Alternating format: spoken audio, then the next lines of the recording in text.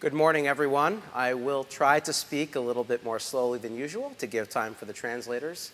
That's difficult for me, so I will have to discipline myself.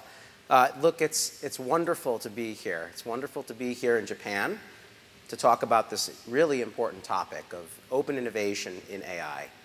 We have done quite a bit of work in the last few months to help bring the community together to better support and enable and accelerate open innovation.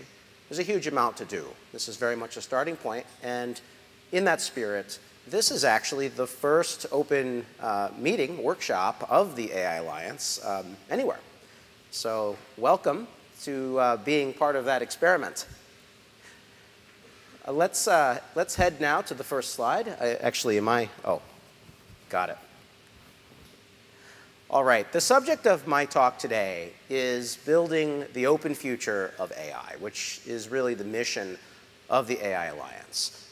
I have a dual role. As Ohara-san had introduced, I am responsible for the AI open innovation agenda at IBM, our strategy, and importantly, I'm responsible for IBM's activities in the AI Alliance, of which we co-launched late last year with Meta, and with, at that time, over 60 organizations, and we've almost doubled it since.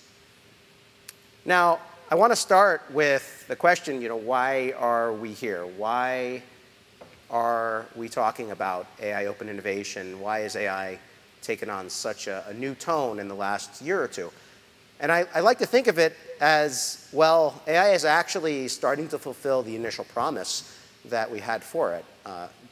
That it actually seems to be somewhat intelligent, or at least getting there. You see that in many examples. You see that in a very vivid fashion with chat that can interact in a human-like fashion, in a human-like level of knowledge, or almost human-like, rather. And then you can see it very vividly in the creation of images, of videos now. Here are a few examples, all AI created, some by open models, some by closed models, but you can see the innovation here, which is really striking. I think it's struck all of us in the last couple of years that AI is actually starting to become intelligent. Now, just to point at a couple of reasons for why this has been the case, there are really two significant breakthroughs of the last few years. The first is significant advancements in self-supervised learning, namely transformer techniques, that can create what we call foundation models. These are baseline models that can be built on and tuned and used for many different tasks. And importantly, this is a way, fundamentally, to encode the knowledge that is present at internet scale. Right? These models are trained on large quantities of data sourced primarily from the open internet, from you and me and the world. So these models represent, in some still limited way, that collective knowledge of humanity. And that is a very important vector that there's a lot to come on, but it's also a powerful way to think about them in terms of what should be open and how to make sure, and why we must make sure, that many people, that everyone can partake in the benefit of these advancements. The second one is also very important and sometimes not as emphasized as the first, and that is methods of supervised fine-tuning, of instruction tuning, of ways to take these models and add specific knowledge, skills, domain understanding is the very important step two here. And there have been a huge amount of progress in techniques to take these baseline foundation models, which are still a bit raw, and target them to useful applications. And in fact, that, if you think about the broad work of developers today, that's actually what most developers are working on, right? Ways to leverage these relatively few but relatively capable open foundation models or foundation models in general and trying to deploy them toward useful tasks. Now, the way that works is you start with typically an open baseline model or a baseline model. Now, you can start with a closed model as well, but it's actually much, much easier and more straightforward to do this. In fact, there are only many things you can only do with an open model, an open foundation model. And then the focus of the work, and in fact, the core of creating value, utility, capability from these models is by molding them, by enriching them, by tuning them to specific use cases, by embedding them into systems that perform useful tasks.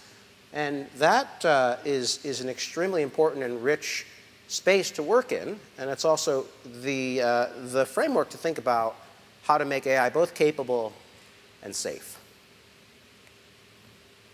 Now, it's not such an easy domain. It's not such an easy set of work to do.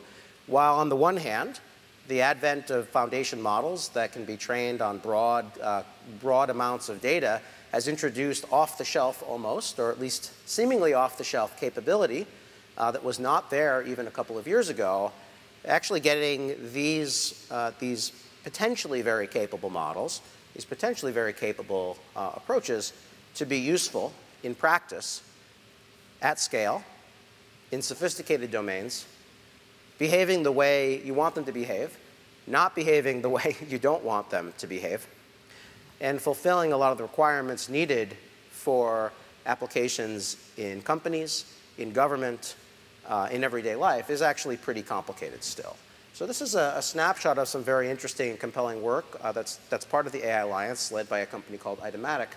And it is a way that actually, it's a way to, at the heart, start to understand and navigate this, this design space for how to make AI based on foundation models useful. It's a vector that the AI Alliance and other members, including IBM, are working on and is growing. But fundamentally, this seeks to guide developers on how to take these pre-trained baseline models, foundation models, how to tune them, when to tune them, how to deploy them into existing patterns of application like retrieval augmented generation patterns, and how to embed them into higher level frameworks and into the systems in which they need to be embedded to perform useful tasks. Now, the key to all of this, if you think about the picture that I just painted, this is about optimizing not a model, but a system. Right? We are creating AI systems, AI applications. You can name them different things, but at the end of the day, you're trying to create a complete capability that you can trust and that is useful. And the fundamental thesis of this talk, and I think a lot of what you're here today, is that that is vastly better done starting with an open baseline of technologies. Open models, transparency of data, open source software tooling. And at the heart, that's what the AI Alliance is trying to foster. Building, enabling, supporting this ecosystem of open technologies in AI that allow developers and organizations to build, to choose, to run, to own applications, and ensure that they behave the way they want them to behave. Now, let's take a short detour. Not such a detour, it's actually a very important topic. But before we talk more about kind of applications and specific technical things, let's talk about what do we mean by open source AI. Now, this is not a question that has a specific, clear answer. In fact, there are debates and discussions and healthy amount of arguments about what open means when it comes to AI. Here is an example of a conference that I attended a couple of months ago, put on by Mozilla and Columbia, where you can see the expression of, let's call it enthusiasm in these debates here, where, I have this rant card. We're acknowledging that this can be a complicated and sometimes irksome amount of discourse. But what is very important is that we get back to the heart of what it means to have open innovation, open technologies. And really, open source is about action, goals. What can you do? Getting back to what we want to do, build AI systems that can be useful and safe and trusted, that requires getting back to first principles, the 4 major actions that open source is trying to enable. The ability to study a technology, the ability to modify it, to use it, and to share it. We can talk about license terms, and we should. We can talk about specific elements of technology, and we absolutely should. But at the end of the day, keeping in mind that what we're trying to do is enable people and organizations globally to perform these actions with the extremely important and capable technology at the heart of AI, that's what we're trying to do here. Now, lots of debate will continue. Here's another snapshot of another conference, another Linux Foundation conference last December, where there was a workshop on trying to define what it means to have open technologies in AI. Now, in fact, with Linux Foundation, this has evolved very, very nicely. They recently published their model openness framework, which is a much more sophisticated version of trying to characterize what openness means in AI technologies, especially AI models. It's happening lots of other places as well, as we know well in governments around the world. Here's a snapshot of a debate in the US Senate or in the US Congress. Lots of debate and healthy debate about what the revolution in AI, of generative AI, means to society, how we're going to manage that, what regulation should look like. And I think that this has, by and large, been very productive. You've seen the first legislation in Europe. You've seen in Japan and other places healthy debates about what this should look like. You haven't, I think, yet seen too much overreaction. I think you've seen reasonable reaction from governments that are seeking to understand the right ways to regulate, to manage the advent of AI capability in society. Now, back to what we're talking about here. When we say AI, we of course mean different types of technology. There's software code, traditional open source software code. There's data. But really, the complexity, I think, at hand is the AI model. What is the AI model? What does openness mean for an AI foundation model? And it's important to think through this not as a specific source code artifact, but by an artifact that is itself not actually the source, but the end result of a pipeline of a lot of work. Now, a simplified view of a pipeline to create an AI model is shown here. There's training data. There is pre-processing of that data, many ways that you filter and you curate that data, and then you use it in a pipeline to train a model, which has many steps. You have the model itself, and then you have what I'll refer to here as deployment artifacts, right, in support of using the model. There's a range of openness today in what we call open models. Some are really on the right side. There is a model that has its weights that are published and permissively usable. And in some cases, you have model families that are more open, that actually publish more of the pipeline that has been used to create the model. Now, with that background, we'll go back to kind of the main topic of the day, the AI Alliance. The AI Alliance was founded late last year out of a need to better enable and build and support and advocate for the essential role of open innovation, of open technologies for the future of AI.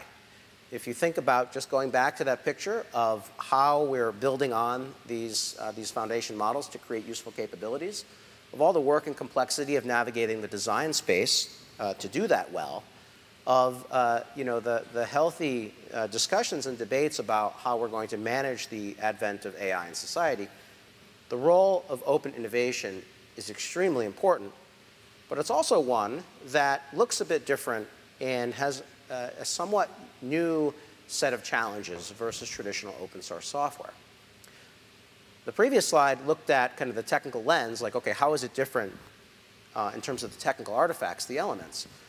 But if you think about what it takes to be a practitioner in open source today in AI, there are a number of blockers, including the need but the difficulty of bringing in broad groups of people based on the need to develop AI native skills, the resources required to build models, especially building new baseline foundation models, and especially if you look at expanding beyond the very narrow range of applicability so far, which has primarily been in English and primarily been in text and some images. But there's a whole extremely important global sea of opportunity in broader languages, in broader modalities of data, and there are all of these challenges inherent within it. And so to address those challenges, to help work with many other players and organizations that are deep practitioners in the open source space, including especially Linux Foundation, who we're partnered today with to run this event, we've started the AI Alliance. We actually have, even in the early days here, a pretty healthy membership. This actually slide is created a few weeks ago. It's slightly out of date. It shows a reasonable global snapshot. We've added about 15 organizations since then. And I'll highlight that while we have work to do, we are fairly globally distributed, and we have a compelling initial group of members in Japan starting to do very interesting work. Here's the list in Japan here. Japan is a wonderful place for many things, everything technology really, especially open innovation in AI. You'll hear from a number of speakers today that are practitioners in that space, leading different projects here. And I want to particularly welcome a few new members, Panasonic, Tokyo Electron, and Tokyo Institute of Technology.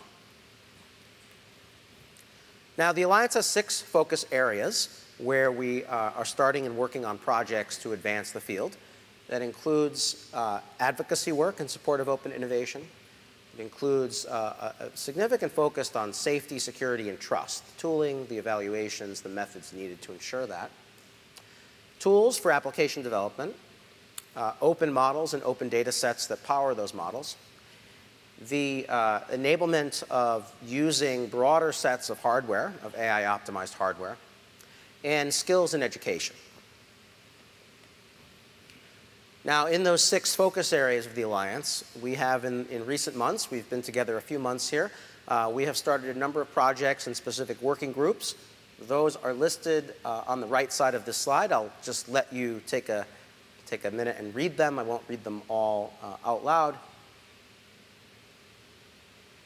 But I will focus on the one at the bottom, which is brand new, and particularly fitting, I think, for today and for companies and for the technology and economy of Japan, which is the creation of an AI for Materials working group in the Alliance that will have a number of members from, including that list of Japanese organizations.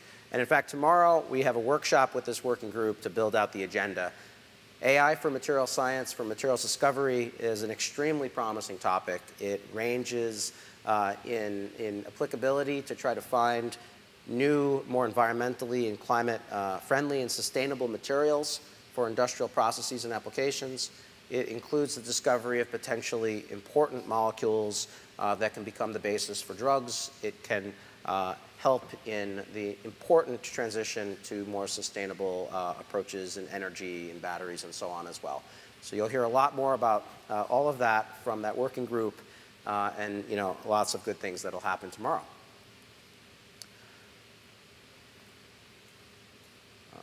Oops. Sorry about that. Seems to be a lag. OK, yeah, just a few snapshots. This is an internal workshop that we had last month in California. Just shows some of the faces and some of the activity of the AI Alliance. And indeed, it's all kind of brewed up over the last few months and is growing very strongly with a great internal community. And we're starting to engage more broadly externally.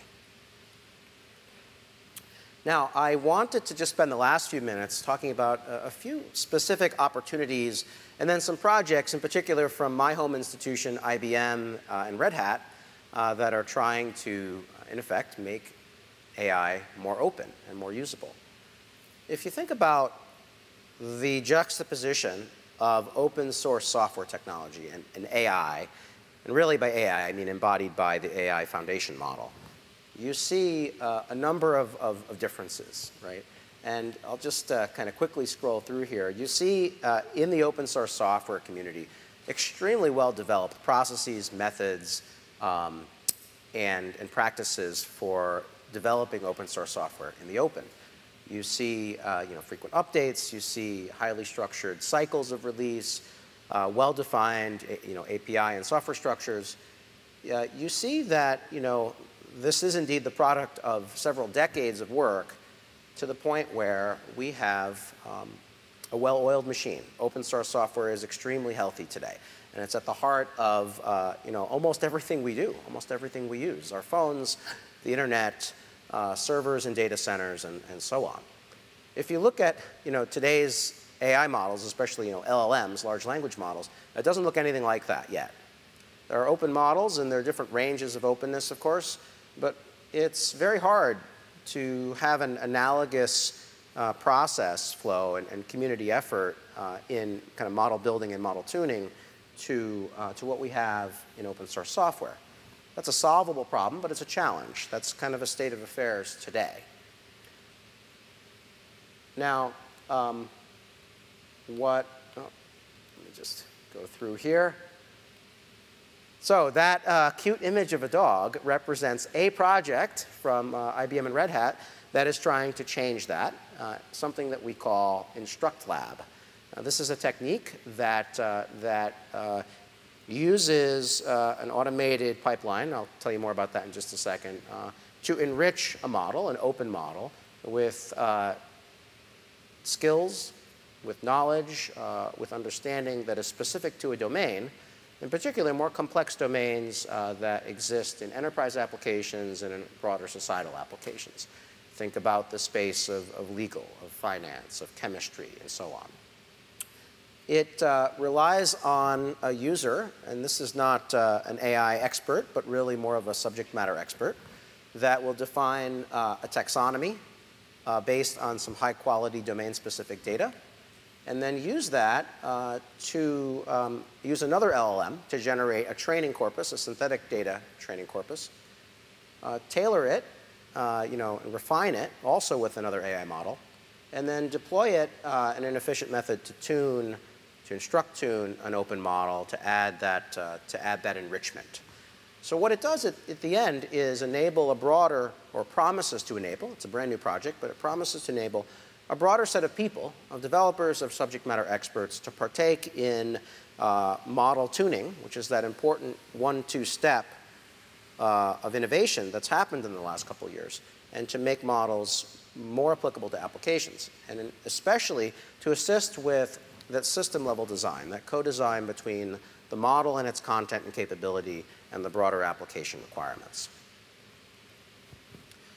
What that ends with, what the result of that is that a base model can be enriched, for example, with domain-specific open data. So you might take an open language model and enrich it with additional language data, data that's specific to a technical subject area like legal or like human resources or chemistry and so on. But then also, very importantly, you can use the same tool set in a private environment. A company, a government, an organization, or even an individual can use the tool set to add private data or knowledge or understanding into the model baseline as well. And so you have this two-part story where you can enrich an open model and create another better open model that merges a number of contributions together. And then you have the ability to create a private version of that that's further enriched with proprietary data that you may not want to open up. This is something that the Red Hat company, Red Hat as part of IBM, is leading.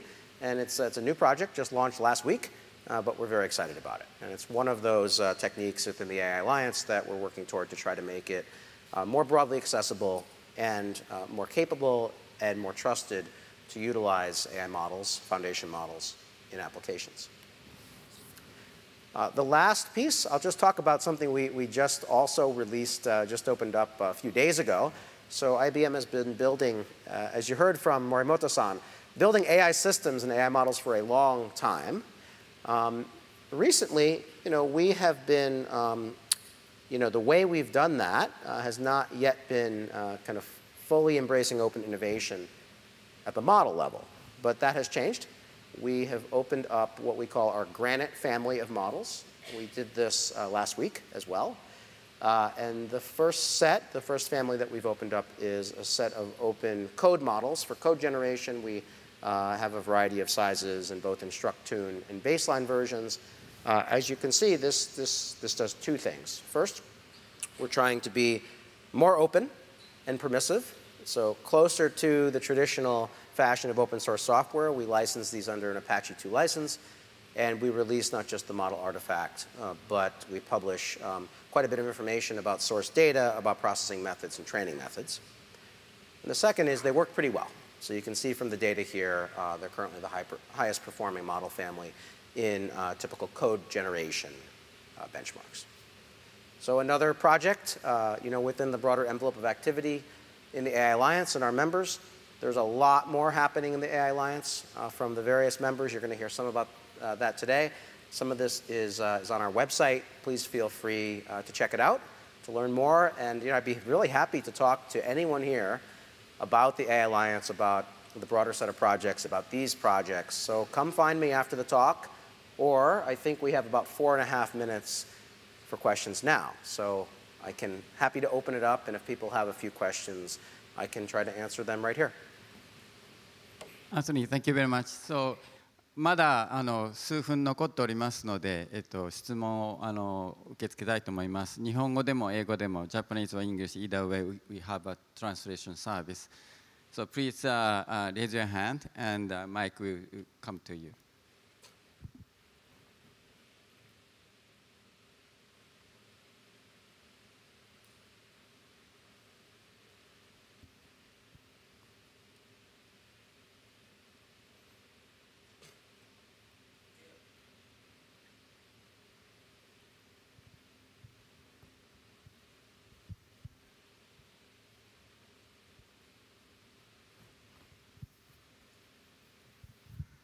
Hi, thanks a lot for your speech. My is a very general question. What kind of parameters, conditions do you have to suggest a new working group? Can it be made just for companies, or can it be made also for individuals? Thank you. Yes. In the AI Alliance, we try to keep this lightweight and grassroots. So the most recent working group in materials, AI for materials, was formed because companies and people were interested and had some convergent ideas and goals, and so we established it. It's very easy.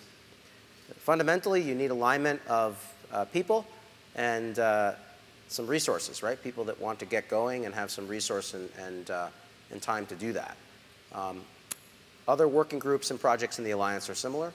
Right? They usually happen when one or a few people get together, have ideas, have alignment in goals, and we then can launch something. We keep it very fluid in that way.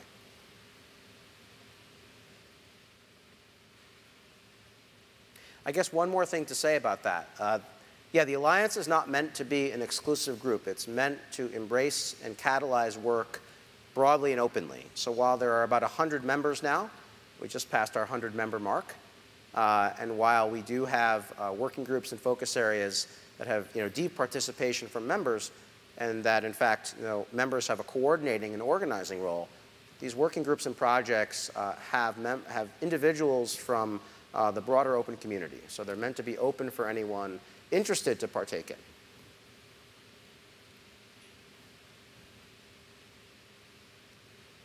I think we can take one more question, if you please go ahead.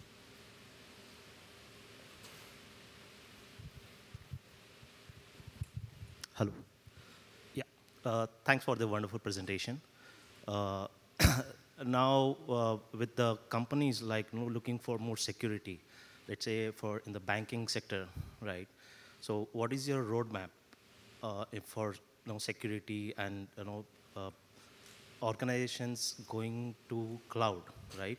And having their data more secured. Security is a focus area where organizations, not only in banking, but if you see other organizations, other industries, they are also looking for the security of data. There should be no leakage of data, no phishing, and as you all know now, the data is hackers and all, right? So what is your roadmap? Just to know. Yeah, let me mention a couple of things. That's a rich topic that deserves a lot of time to go into, but let me mention 2 or 3 important points. The first is that we have to acknowledge that the space of data in banking and finance, the space of applications, sophisticated regulated applications, has been rightfully the focus of security and regulation for a long time.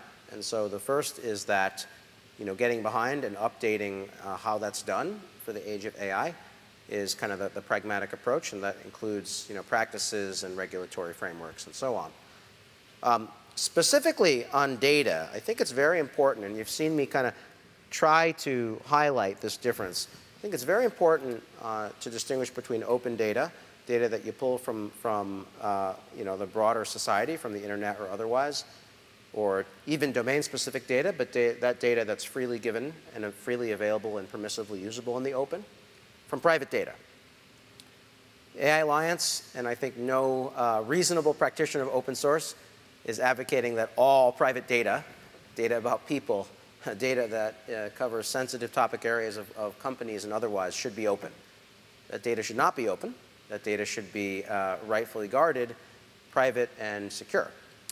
What you see, though, is you see, that clarity, and then you see tooling and methods that can bridge that, right? Where we can use open foundational technology, including open models, to create systems that include proprietary data, but do so in a secure fashion that is owned by the owner of that data. Right? So a bank that has data or any organization that owns proprietary data would own the application. The deployment of that application, any enrichment of the model or the AI system is theirs, right? It belongs to them, and if we provide better tooling, better open technology to build on, then we can enable that scenario to work well. Yeah, thank you.